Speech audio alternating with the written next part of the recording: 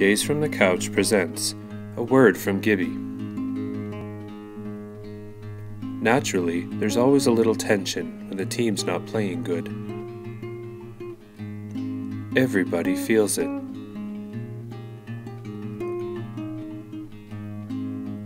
The attitude's good, the effort's good, the intensity, all that stuff is good. It's just, we're not winning a lot of games. Damn near every game's been close. 1-run games, 2-run games. We're just not getting that big hit that makes a difference, or getting that big pitch that gets us out of a jam. But, the confidence is still there. I mean, we're digging a hole, that's for sure. We need to turn it around quick. This has been A Word from Gibby. Brought to you by jaysfromthecouch.com.